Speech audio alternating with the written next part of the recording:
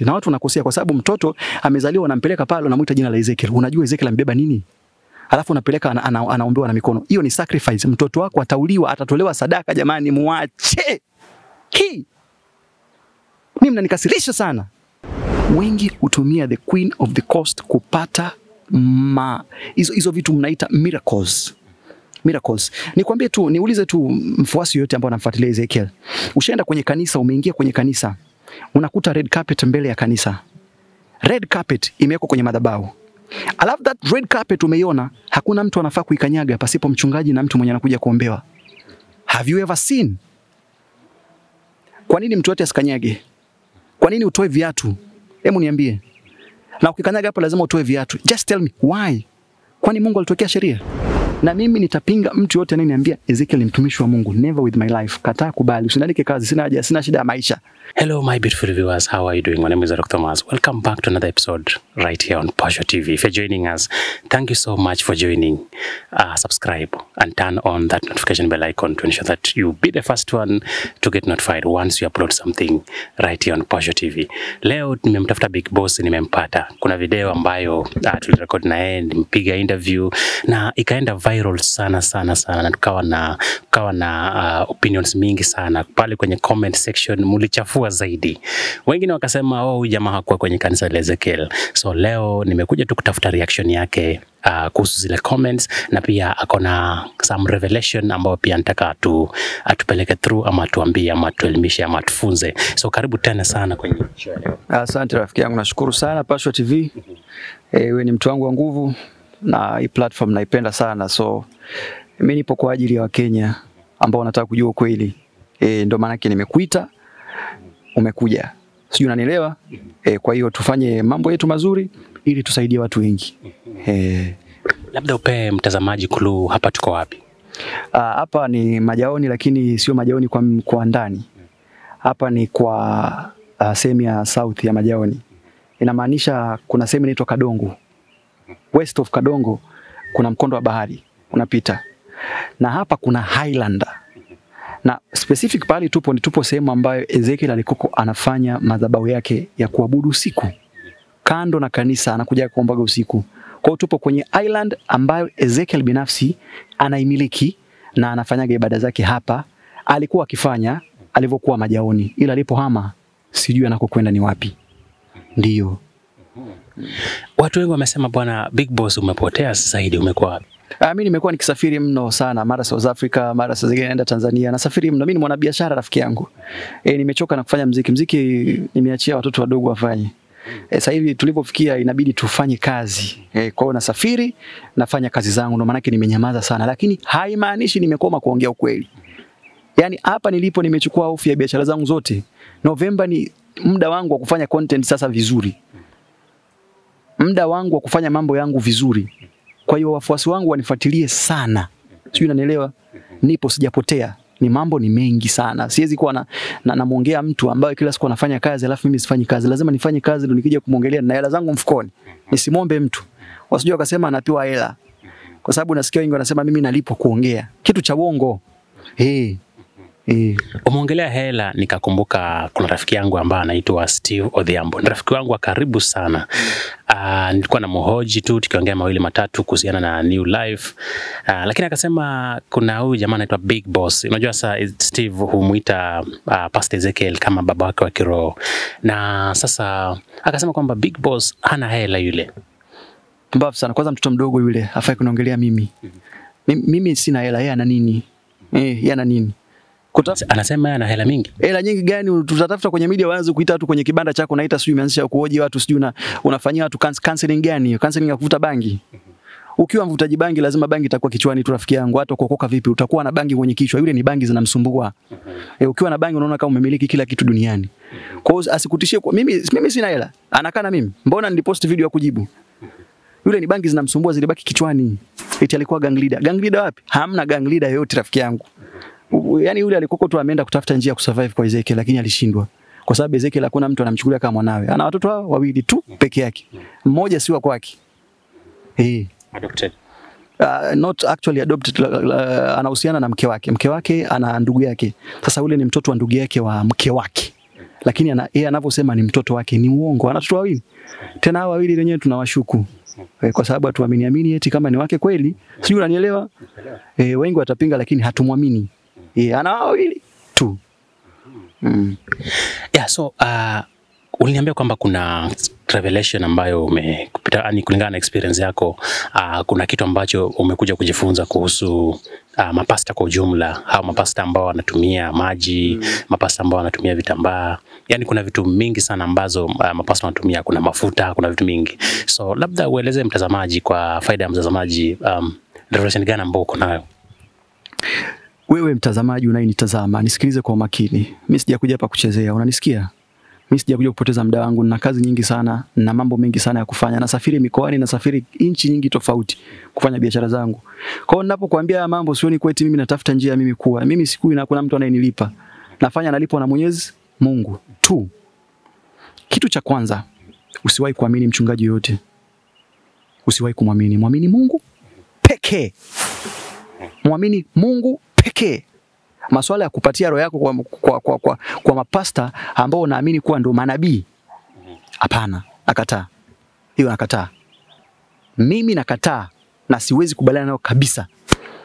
Okay, nikwambie tu ili wewe unayemwamini sana mtumishi wako. Kuna mambo ya kuzingatia kabla ya kwenda kanisani. Mimi nakwambia usimwamini tu bure mtumishi wa Mungu. Angalia kwanza tabia zake, mienendo yake, vitu anavyovifanya, vitu anavyovivaa, sehemu anakokaa, watu wanaokaa nao, na mambo anayoyafanya akiwa peke yake. Sijui kama unanishika. Utajuaje huyu sio mtumishi wa Mungu? That is my point. Utajuaje huyu sio mtumishi wa Mungu? Kitu cha kwanza, anahubiri kuhusu pesa tu. Cha pili, anahubiri kuhusu maisha ya watu. Cha tatu, anapenda kujiona yeye sana anaweza. Mimi naamini mtumishi aliyebarikiwa kusaidia watu sio lazima aende kwenye media aseme nimesaidia mtu. Kama umesaidia mtu, kwa nini useme? Nyamaza, Mungu atakubariki. Lakini mpaka unasema unatudhirishia kuwa hiyo sio kweli. Kwamba ni wash ndio unapata hela, lakini si kwa njia ambayo ni halali. Sijui unanielewa? Kwa hiyo ukienda kanisani, kabla hujapanda ile madhabahu, chunguza nini kiko madhabahuni. Kumbuka kuna aina ya mapasta hapa Kenya, Mombasa, Kilifi, sehemu yote ya nchi yetu. Na wengi sana ni wanaabudu mizimu ya kwao. Mimi naitaga majini ya kwao. Na mapasta wengi sana wa Mombasa wanatoaga majini yao baharini. Na huwa narudia hii. There is something called marine spirit. And in another name wanamuitaga the queen of the coast. Sijui unanielewa? The queen of the coast ni yule mmiliki wa ile eneo la bahari, fukwe lote. Anaitwaga the queen of the coast. Na mimi wanasemaga this queen of the coast is something that is not touchable. Inamaanisha huyu ni jini. Hawezi kuja kwa njia ya kibinadamu. And for that queen of the coast to become someone, he must, the queen of the coast ni mwanamke. Unafaa ujue ni mwanamke. So she must look for a host. Sijui unanielewa? Lazima atafute mwili wa kuingia. Akishaingia mwili ndo ana uwezo wa kukua kama binadamu. Sasa wengi hutumia the queen of the coast kupata hizo vitu mnaita miracles. Nikwambie tu, niulize tu mfuasi yote ambao anamfuatilia Ezekiel. Ushaenda kwenye kanisa, umeingia kwenye kanisa, unakuta red carpet mbele ya kanisa. Red carpet imewekwa kwenye madhabahu. Alafu that red carpet umeiona, hakuna mtu anafaa kuikanyaga pasipo mchungaji na mtu mwenye anakuja kuombewa. Have you ever seen? Kwa nini mtu yote asikanyage? Kwa nini utoe viatu? Hebu niambie. Na ukikanyaga hapo lazima utoe viatu. Just tell me why? Kwani Mungu alitokea sheria? Niambie tu kwa nini isikanyagwe na viatu, na kwa nini mtu yote haruhusiwi kwenda pale? Kitu cha kwanza, in those dark magic things za prophecy nini wakitaka kutumia, kuna vitu lazima wavitumie. Kuna hizo red carpets wanatumia, mapasta wa fake wanaotumia majini na nguvu za giza. Kuna red carpet, kuna pete, kuna handkerchief. Wanakaga na sanamu kwenye nyumba zao, wanazifichaga, hakuna mtu anaweza akajua zipo wapi. Hizo ndo nguvu zao. Sijui unanielewa? Red carpet. Mchungaji yoyote ambaye anatumia nguvu za giza, red carpet yake mwanawe hawezi kuikanyaga. Akikanyaga atafariki. That is the secret. mwanawe hawezi akanyaga ile red carpet, atakufa. Trust me, haruhusiwi. Those are the stupid things that mimi siwezi kujaribu kwa sababu ya nguvu, kupata nguvu kama Ezekiel. Siwezi. Mwanawe hawezi kukanyaga. Akikanyaga atafariki. So kama wewe kwa kanisa lako umeona mchungaji anakuambia kuwa usikanyage hiyo red carpet mpaka kuwe na shida, na ukikanyaga lazima uvue viatu, run. Cha kwanza. Cha pili, umeenda kwenye church mbele ya kanisa. Sijui kama unanielewa, sijui kama hichi kilemba changu naitwaga na vadera kwenye kichwa, sijui kama kipo sawa. Hivi nipo sawa? Kitu cha pili, umeenda kwa kanisa yako, in front of the altar unapata pastor either ameweka background ya bahari ama ameweka digital background ambayo it is playable, mtu ameweka live wallpaper like maji yanamwagika kwenye ocean. My friend, that means something. That means the queen of the coast is there overtaking. Hiyo inamaanisha nguvu zake anatoa hapo. Run as soon as possible. Run as soon as possible. Because I'm telling you, ni kunyonya unanyonywa. Hadi utaisha. And these evil things zinashangaza sana because they can give you whatever you want because it is like they are manipulating you. It is like you find a Satan and it tells you, what do you desire? What do you desire? Then it is like your mind is taken na unasema mimi nataka gari. So anakupatia gari, lakini in the lifespan of like 4 to 3 years, 3 to 4, 4 to 5, anaweza kupatia mpaka 6 to 7. Unashangaa baadaye vitu vyote vinakwenda. Why? Ule ni mkataba. There's nothing real. That is a contract. That utapatiwa, lakini something you will lose something. Ndio unafanikiwa kwa njia rahisi, unaona upiti shida, umebarikiwa na mtumishi wa Mungu, lakini sikudanganyi, wataanza familia yako kuteseka. Wakiisha familia yako kuteseka, akishamaliza amewanyosha vizuri, atakupokonya kila kitu. The queen of the coast. Sio, unanielewa? The who? Queen of the coast. Na ndio mapasta wetu wengi wanatumia hao majini wa baharini, kitu ambacho sio kizuri. Nimefika kwa cha pili, wallpaper, naenda kwa cha tatu. Kitu cha tatu ni pete. Wachungaji wanaotumia pete za giza. Sio, unanielewa? Nimeona kuna jamaa mmoja anajitaga nabii Maewa. Sio rafiki yangu sana, simpendi kwa sababu anavaa kanzu kama la Ezekiel. Simpendi.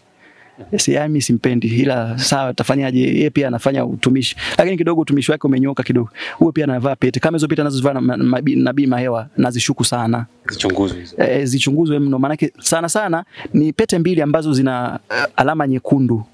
Yaani zimetengenezwa kupitia ruby. Ruby ni madini ambayo yana nguvu sana yasiyojulikana. Kwa hiyo lazima zichunguzwe. Kwa hiyo mchungaji wako ambaye anavaa pete kama nabii Maewa, sijui unanielewa? Kama nabii Maewa ni mtu wa kuchunguzwa sana. Pete kwa mchungaji ambao sio mchungaji wa kweli, anafaa eye point kwa chochote anachokifanya. Kama ni maji yanauza, lazima yaguse na pete. Atayagusa kwa njia ambayo hutayaona.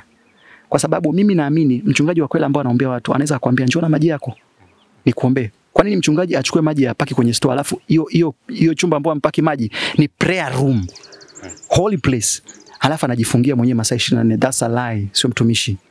Kwa hiyo anatumia pete kupata hizo nguvu, na haizitumia zote kwa wakati mmoja, ni vile atakavyoamua. Hicho ni kitu cha tatu. Kwa hiyo chunguza pete mchungaji wako anayoivaa sana, anafanya nayo nini na uko mkono gani, na wao mkono anautumia. Na hizi pete wachungaji uzitoa wapi? Uzitoa kwa watu hao. Maanake mpaka umfikie the queen of the coast lazima umfikie kupitia mtu, iza mganga ama mtaalamu wa mambo ya kimajini. Haizi kuenda ukienda mwenyewe ukitafuta queen of the coast, marina au mavitu nusu au mnawaita majini ya baharini, utazama ufe bure, kwa sababu they can never be seen. It is like you are going to another world, a port opens and then you are welcomed into another world. Kwa hiyo lazima apitie mtu mtaalamu anaweza kukupatia majini ya kufika huko. Ndio. So pete lazima akitaka kufanya muujiza ana point. Lazima point. Lazima pete ni kama imepikwa ikapikika, ina majini ndani. Ile pete iko na nguvu za giza ndani ambayo inatuma. Whatever you don't know is that hizi manguvu, like kama hiyo carpet niliyotaja mara kwanza, ni kitu ambacho kimebeba majini na roho za majini. Kwa hiyo mtu anapokwenda kukanyaga anabeba jini mmoja. Sijui unanielewa? Mtu wa pili anabeba jini wake wa pili. Wewe sasa kama una shida nyingi ukienda, kila ukienda unabeba jini. Yaani imejaa majini pale, imejaa the spirits. So you are taking your spirit there. Wewe unaona unatolewa shida, kumbe umepatiwa jini ambalo litakusaidia ufanikiwe, lakini hautafanikiwa kwa siku nyingi. Kitu chengine ambacho nitakisema ni vitambaa. Sasa this is the most thing ambao mjui. Mshamuona Ezekiel ameacha kutembea na kitambaa? Hamjawahi. Nauliza tu, mshawahi kuona nyinyi mnaoniangalia wote? Hamjawahi kuniona. Kitambaa kinatumika tofauti katika hizo nguvu za giza. Lazima mchungaji anayetumia nguvu za giza atembee na kitambaa. Kitu cha kwanza, akitaka kuperform miracle na kitambaa, lazima ajipanguze usoni. Akijipanguza usoni, atakuwa na nguvu ya kutabiri. Atakuwa na nguvu ya kuprophesy. Inamaanisha akipanguza hivi, it is like yani ana recharge, anatoka kwenye ulimwengu wa kawaida, anaweka sura ya ulimwengu wa kiroho. Sasa ndio maana yake unaweza ukaona mtu anakuambia nimeenda kwa mchungaji, nilipoombewa nikaona nyoka mkubwa ametoka amesimama. What does that mean? Kuna nguvu iliyokuwa nyuma ya mchungaji inamcontrol. So akifanya hivi na ile kitambara chake anachokitumia hivi, it is like amefungua pot fulani. So anaona what is in the spirit.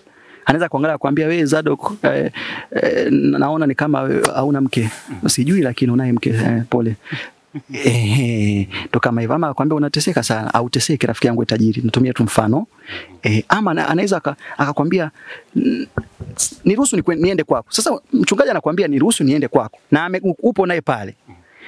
Anakuambia kwako ukifika mlangoni kuna jaba. Jaba ni ndoo ya maji. Ukitoka kwenye mlango kuna chumba na kuna TV. That means kuna pota imefunguliwa ndani ya akili yako na control. Kwa hiyo chunguza sana hivi vitambaa. Vitambaa ni vya nguvu za giza rafiki yangu. Mimi sitaki watu waingie kwenye shida ambayo itawasababisha wao kujutia maisha yao yote. Na watu wanakosea kwa sababu mtoto amezaliwa unampeleka pale unamuita jina la Ezekiel. Unajua Ezekiel ambeba nini? Alafu unapeleka anaombewa na mikono. Hiyo ni sacrifice. Mtoto wako atatolewa sadaka jamani, muache. Mimi mnanikasirisha sana. Rafiki yangu mimi nikiongea naongea na chungu sana kwa sababu watu wananikasirisha. Hebu niulize swali kidogo ni cool down maana yake nishakasirika hapa. Okay, tumeona kwamba serikali imekuwa ikisumbua Ezekiel na yani imeanza kumsumbua juzi, walimfungia juzi, crusades zimefungwa na huko kwa Kenya. Sasa labda wachukuliaje swala hilo? Serikali iendelee kusumbua ama vipi? Yani isumbue tena imfungie tena isimfungie tu yani crusade. Yani imfungie hata kanisa afai. Ezekiel afai, rafiki yangu afai, sio mtumishi. Yani katika watumishi wote mimi ninawajua wabovu. Ezekiel ndo wa kwanza. Si mwaribi jina, mimi naongea kitu cha ukweli. Namjua toka ndani tangu anakula maandazi mawili. Anakula maandazi mawili. Yani namjua tangu hata analala njaa. Akianza kanisa. Najua anapokea unga, anapokea simenti ya kujenga kanisa, anapokea tamuzi ya chai na washirika analetewa na kunywa vichai vidogo vidogo hivi. Sasa hivi huwezi mfanyia kitu kama hicho kwa sababu ana kiburi sana. Ashatumia nguvu zake za giza kutafuta hela. Kwa hiyo huwezi kumfanyia. Okay, umeongelea kuhusu vitu ambavyo watumishi hutumia, watumishi wengine kwenye makanisa, kitambaa, maji, pete. Vitu kama hivyo labda vimetajwa kwenye Quran mahali ama vimetajwa kwenye Biblia? Yani unajua mimi kutaja dini ambayo sio ya kwangu sipendi sana kwa sababu ni kama kwa hiyo ina maana hivi vitu sijaona kwenye Biblia kwanza kama imeandikwa lazima tuvitumie ndo kumuona Mungu. Kwa sababu mimi sijaona pale Mungu alitumia maji. Ingawa niliona sehemu Mungu alibadilisha maji kuwa wine. Ila kutumia maji tena kuwaponya watu. Na tena alitumia maji kuwapatia walevi pombe wakalewa. Wengine wanasema ilikuwa maji ya choo, sawa, lakini si alitenda miujiza kwa ajili ya walevi. Lakini hakutenda miujiza kwa ajili ya walevi wanywe maji wapone. Sio, unanielewa? Hakusema watu wavae pete. Kwanza alisema na Biblia inasema kutakuja manabii wa uongo. Kina Ezekiel. Sio, unanielewa? Kina Ezekiel. Kwa hiyo mimi sijaona mahali hata Qur'an haisemi lolote kuhusu hilo na Biblia haisemi lolote kuhusu hilo. Hao ni watu binafsi wanaoleta dini za kwao. Hiyo ni dini, yani Ezekiel ana dini yake tofauti kana na Kikristo. Dini ya huko sijui mimi mwenyewe. Ndio hivyo rafiki yangu. Kwa hata wewe kuwa makini, naona unaendaga pale kufanya coverage usiende rafiki yangu. Utashangaa kamera limeanguka tu lenyewe bila, yani kuna majini mpaka mlangoni. Lakini sisi ni wanahabari, sisi ni neutral, sisi ni messengers tu. Messengers mnaweza mkawa machinga. Machinga ni watu wanaokaa barabarani na kuuza vitu. Yani usione tu yani sawa wewe unakwenda pale wewe ni media nini sawa inakuruhusu wewe nenda, lakini usiende pale kwa ajili ya kupokea miujiza. Rafiki yangu unapokwenda anachukua nyota yako, unashangaa uitwi, mambo yanakuwa magumu. Mpaka unanipigia simu, vipi bwana Big Boss, mimi nakwambia sina hela. Kwa hiyo usiende kutafuta nyota. Nyota unayo. Ukienda pale unachukuliwa nyota rafiki yangu. Na hizo ndo mambo marine spirit hufanya na watoto wanaochukua nguvu za giza. Wanakuita, unaenda pale wanakuwekelea mikono kwa njia ya kuiba nyota ya kwako binafsi. Unashangaa wao wana grow. Hata kama utagrow kidogo, because there is always a prize in what you give. I believe there is always a prize in what you give. Kwa hiyo utambariki na nyota, yatakubariki na kitu kidogo.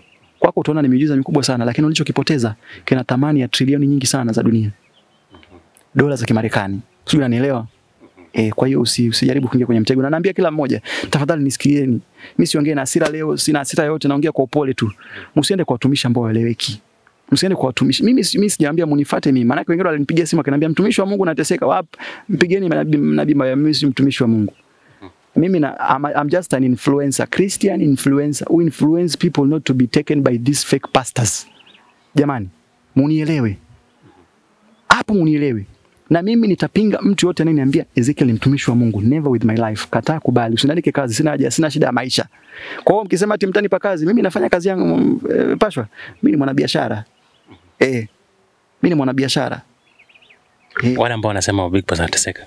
Nani? Waone watajuaje kwamba wewe ni mwanabiashara? Kuna watu wengi wanasema Big Boss anateseka, Big Boss tumpe kazi au tufanye nini? Kama ni kazi ni sikatai kazi, lakini siteseki. Kama ni kazi sikatai. Lakini hajaniambia usiniambie unipatie kazi ya kuacha kuongea mtumishi wa Mungu. Nitakataa hata kama ni dola 100. I will refuse, my friend, siwezi kuacha. That's a contract between me and my God. Hivyo niko tayari kufa kwa lolote. I'm ready for anything, my friend. Nimeanza muda, sasa nimefika part 19 and I'm still going till part 1000. Hizi vitu ambazo umesema, kitambaa na hizo vitu zingine zote, pete. Unajua hizi dini siku hizi zingine ni kama cult. So yule mtazamaji ambaye tayari ashaingia kwenye dini kama hizi na mapasta wake labda wana vitu kama hivyo na wanafanya matendo kama hayo, wafanye nini ili wajiweze kujiondoa? Straight answer. Just ukipata hii habari na umeona umeathirika. Maanisha kuathirika simaanishi una ukimwi, hapana. Na maanisha umeathirika na mambo ya kidunia ya wachungaji feki. Toka mara moja. Toka haraka uwezavyo, let me say. Si uwezekanavyo, uwezavyo. Maanake ukiendelea kukaa humo, my friend, you are dying. You are dying. And trust me, utateseka maisha baadaye. Sasa hivi unaona raha sana. Maisha hubadilika, utateseka sana. Mimi siteseki. Mkiniombea mabaya, kwanza mkiniombea na Mungu ananibariki, lakini mtateseka mno. Muache. Tunaambia hivyo. Sisi hukutana mara maybe once na year, twice na year. Kama una ujumbe tunakupea platform na unapitisha kwa watazamaji. Wewe mwenyewe labda una channel ambayo una haya mafunzo, wewe unaweka pale? Mimi nina channel 2. TikTok ndo the most viral channel. Mimi sidanganyi. Nimefungua YouTube, ipo na post zipo. Kuna YouTube inaitwa Big Boss Kenya official. Na kuna channel inaitwa Big Boss kwa TikTok. Hiyo Big Boss utaka kunipata kwa urahisi, andika tu big_B94. Itakuletea mimi kabisa. Ama nenda kwa hashtag za Big Boss. Utaona mimi na hashtag yangu moja iko very famous, na watu all over like milioni 4, 5 mpaka 7. That's my hashtag. Kwa hiyo big_B94 TikTok, ambao the name head top name inaitwa Big Boss. Lakini kwenye YouTube ukienda kutafuta Big Boss moja utakosa wako wengi. Big Boss Kenya unanipata official mwisho. Unanipata. Kwa hiyo wafuasi wangu, watu mnaonipenda, nendeni tu kwenye channel yangu, nionyesheni support hiyo, tusihitaji hela zenu hata shilingi. Nahitaji mnifuatilie na msambaze habari hii ili watu wengi wasiingie kwenye shida. Sambazeni tu, mimi nitarizika. Hata hapa kwenye Pashwa, sambazeni mwezavyo. Share. If you find this video, share. We must expose these fake pastors. Tusione kuwa tunamsaidia Pashwa kuendelea ama mnanisaidia mimi kwenye channel yangu. Hapana, mnasaidia hata wengine sana. Mamilioni ya watu wanaingia kwenye shida. Mtu anatoa karibia milioni 5 kwa sababu ana cheo fulani, habarikiwi na lolote rafiki yangu. That's theft. Mnaibia watu. Wachungaji fake mnaibia watu. Kwa hiyo jamani, mtufuatilie kwenye account zetu. Ingia kwenye Big Boss.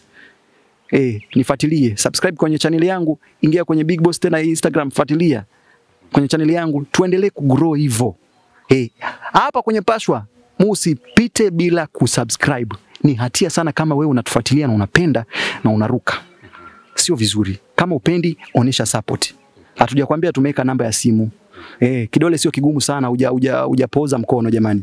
Ungekuwa umepoza tungesema uwezi, lakini subscribe in that YouTube channel ya Pashwa TV. Subscribe and make sure you follow every episode of Pashwa TV, Pashwa Media. Please, I repeat, we don't pay to show you content. We are there for you to receive what you want, what you like, and some things that are going to help you. Kwa hiyo Pashwa ni rafiki yangu sana. I'm interested in also helping you to grow in this platform. Kwa hiyo usijali, tuko pamoja rafiki yangu. Lazima wa subscribe, lazima wataenda. Na upost hapo link yangu wa subscribe. Yeah, so thank you so much for finding some time. At least umepata wakati, umetupa wakati. Tukaongea mawili matatu. Tumechanua watazamaji. Hata mimi sikuwa najua mambo ya vitambaa. Kuna mambo ambayo umeongelea na sikuwa najua. At least nimechanuka pia mimi. Asante pia, mimi nashukuru sana. Usiendelea na moyo huo. Ingawa nimesweat sijapata hata maji ya kunywa, lakini usijali, na hisi tapata maji hapa. Pole, na pia nampa pongezi sana rafiki yangu Nabii Mahewa. Popote alipo na uchawi wake endelee tu hivyo hivyo. Mungu atambariki. Anasema ni nabii, kwa hiyo aendelee na unabii wake vizuri. Aombe watu kama anaombea. Mimi sielewi, mimi sijui pete zake anazozivaa za rubi, endelee kuzivaa na majina yake ya Mahewa. Mahewa inamaanisha uhai. Kwa hiyo aendelee na uhai wake. Mimi basi nishamaliza. Kwa irini mimi mpaka siku nyingine nitakaoonana. Nashukuru sana Pashwa, nashukuru watu wangu. Haters mnaonichukia, nichukieni zaidi na mtazidi kuniona zaidi. Nasemaje? Maneno machache, pesa nyingi. That's my title.